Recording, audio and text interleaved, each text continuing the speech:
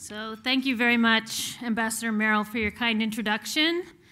And Madam Minister Sri Mulyani, thank you for being here tonight.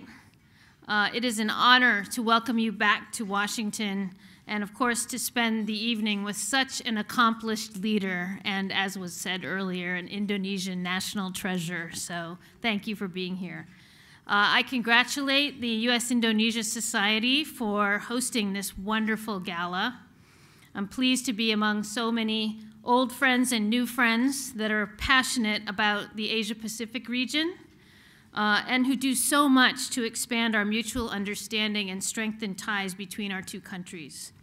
Your presence reflects the deep partnership that we are growing together across so many sectors. A special welcome goes out to all the former U.S. ambassadors. That was quite a distinguished list of former ambassadors that was read earlier. So it's great to see all of them here. And thank you for your continuing support for deepening the U.S.-Indonesia relationship. The United States is very proud to share a strategic partnership with Indonesia, a partnership that we launched when President Jokowi visited in 2015. This partnership reflects all that we have in common as the world's second and third largest democracies and as diverse and pluralistic societies. And it may be worth noting here that even just today, Indonesia demonstrated once again its fantastic ability to hold a peaceful and orderly major election in Jakarta. So I think that that's appropriate to mark here tonight.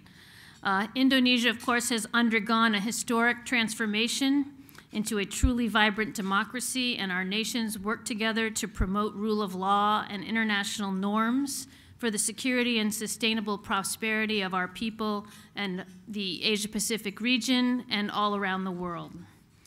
Through these common values and our mutual efforts, and in collaboration with USINDO and others, we continue to deepen cooperation across a broad range of economic, defense, counterterrorism, and socio-cultural interests.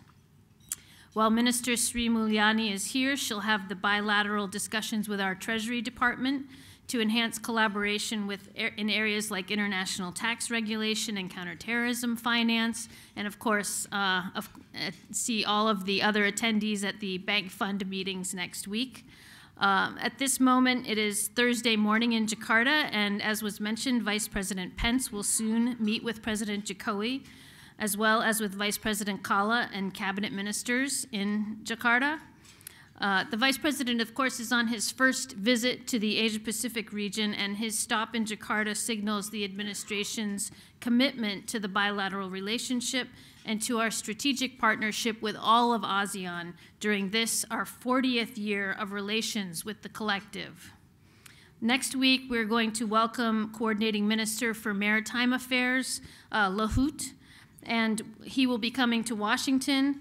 And in May, we will also be looking forward to a visit by Foreign Minister Retno Marsudi. So let there be no doubt about the U.S. commitment to the region and to our partnership with Indonesia. It's very exciting to see this level of engagement and exchange of ideas because we know there is really no end to the amount of good we can do together. American companies have long seen the promise in our relationship. Many have a long history of partnering in Indonesia's development in sectors like power, aviation, mining, and energy. But U.S. companies are also looking to the future. More than 100 U.S. companies are seeking ways to help Indonesia develop its infrastructure. Technology companies are attracted to Indonesia's growing population and interest in innovation. Whether manufacturing aircraft or the latest smartphone apps, they're called according to my kids, investors will always look for consistent policies, good governance, regulatory certainty, and reduced barriers to trade. So we'll continue to work together to address these challenges and smooth the way for increased trade and investment between us.